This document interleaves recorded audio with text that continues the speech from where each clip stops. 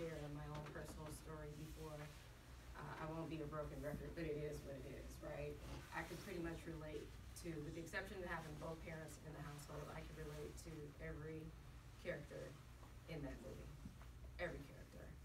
I was trying not to talk. When Vina and I walked in the movie, I was like, all right, don't be that one that's talking through the movie, and then I'm the one talking through the movie. But I'm that mom, right? Just last night, I'm on about grades, college apps, the whole nine, right? I'm worried sick about you, but you gotta go to school tomorrow, you know? So I'm that mom. I also understand the neighborhood dynamics. I also understand choices and why people make the choices that they make. It might not be the right thing to do, might not be the legal thing to do, but as a young person, I understand. So you guys are too young to know about starter jackets. Some people in the room. My older cousin, we were raised like siblings.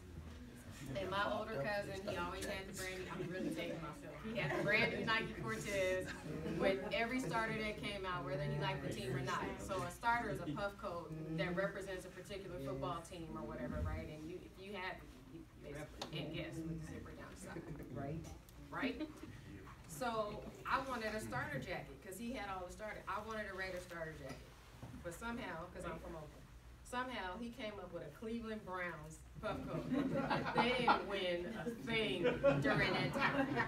But he came home and it's still, but well, better than Raiders right now. But all of that to say, he came home, I was in the 8th grade maybe even the 7th grade, and he brought me this starter jacket. It was the Browns starter jacket, and I was so excited about it because I finally had a starter. You know, we didn't have money like that. Those things were expensive.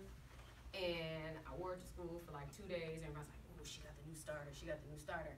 And my aunt, before I knew it, had come and yanked it. And I never saw it again because I knew how he got it. She knew how he got it.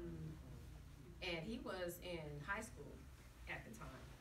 But she didn't want anything purchased with dope money, or drug money, I'll say, because some of our folks get confused when we say dope, saying dope is good, dope is awesome, great. Drugs.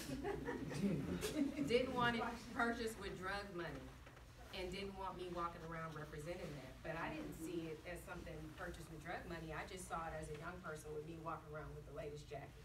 So all of that to say, I come from a place where I know people made poor choices because they thought they had to do to provide, right? But had it not been for my aunt and my grandmother stepping in and snatching him up every now and again, and unfortunately he had to be arrested several times,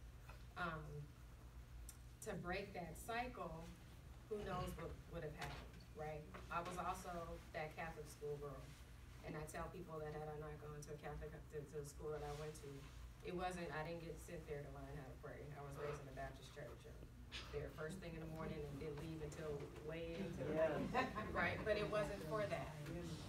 My family wanted me to change my peer group, which is exactly what happened.